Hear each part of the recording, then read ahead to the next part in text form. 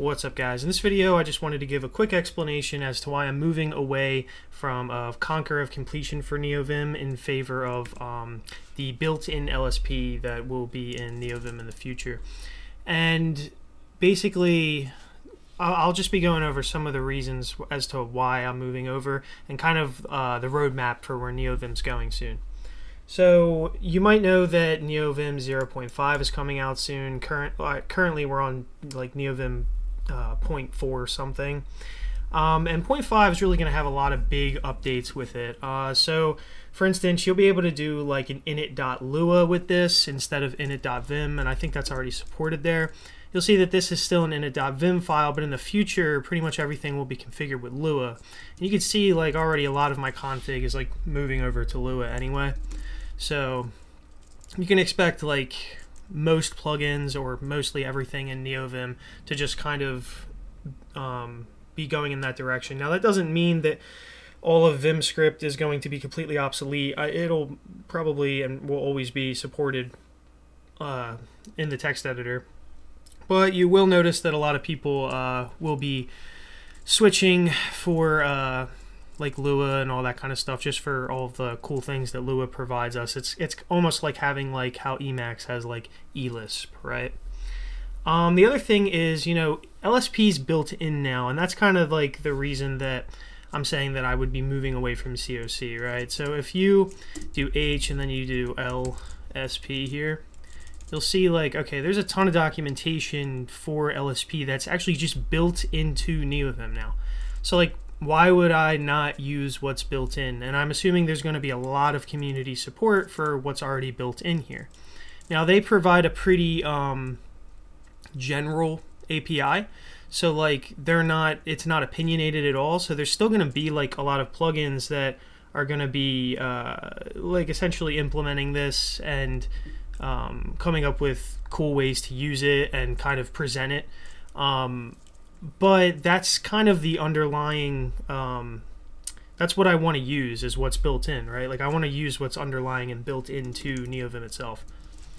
Now I'm going to go over a couple things here. So like the milestone thing, the reason I'm switching over now is like this is happening soon. Like 0.5 is probably going to be out. I mean, if you believe this, in 4 days. Now I don't necessarily believe this. They say Christmas is coming.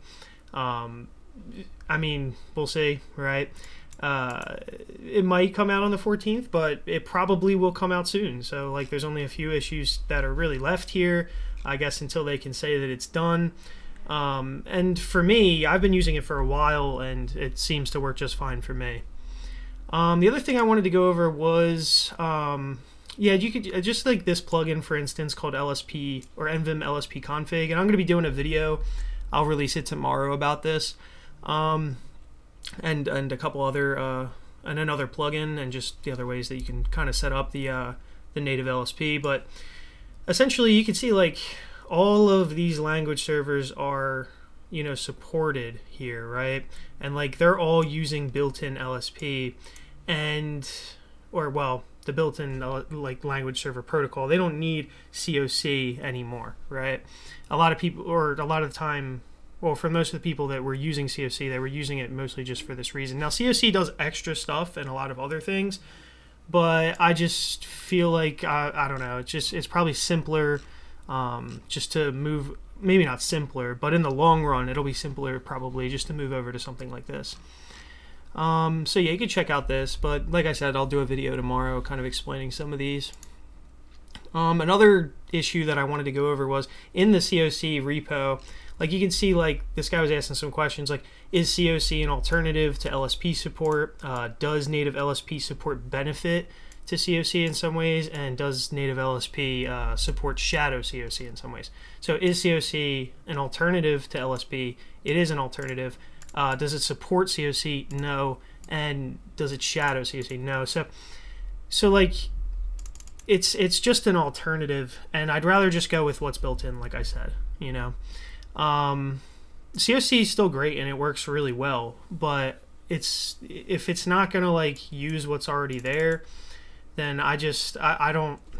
I kind of see it being pushed out in the future, you know. Although it is, you know, pretty good software and I used it for a while, so I don't really have anything really bad to say about it. So yeah, so basically I have a lot of this stuff in the config now. I updated it. I just kind of I spent like a day just moving like some things over to Lua, checking out some new plugins that support the native language server protocol. So you can check that out over here, and you can kind of see where I'm going. My plan is to hopefully move. Like right now you see like 80% Vim script here and like 15% Lua. The plan is to hopefully like get this to around the opposite, right? Like 80% Lua and like 15% Vim script if possible.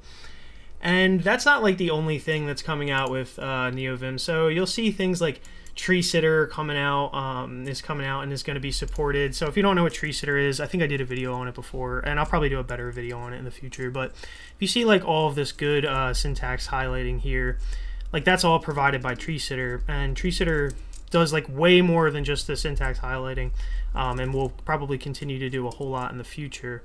But you can see like, you know, like this just looks so much better than any other color scheme I've ever seen, you know, in Neovim before. And you can just see how fast like the new things, like here's like a tooltip that comes with one of the new things. Like you can see that little light bulb there.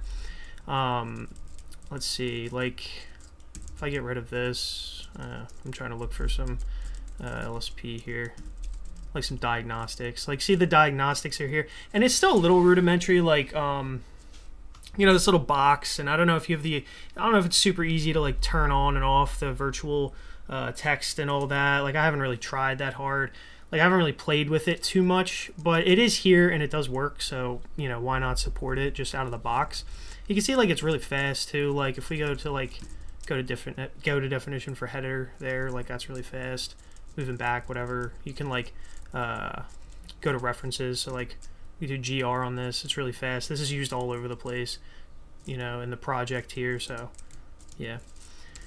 And I just expect like in the future you'll probably see cool things like floating windows and all that kind of stuff supported. Like I know LSP Saga is another one.